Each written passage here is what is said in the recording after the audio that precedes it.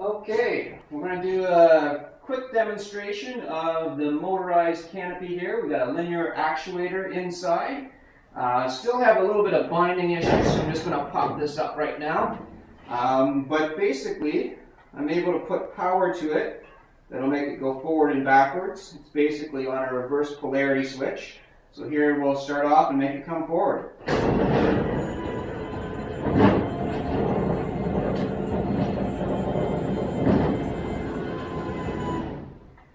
So there we've got the canopy open to be able to get in. Then if we get in and we want to close the door, basically you're able to throw the switch in the reverse direction and back it goes.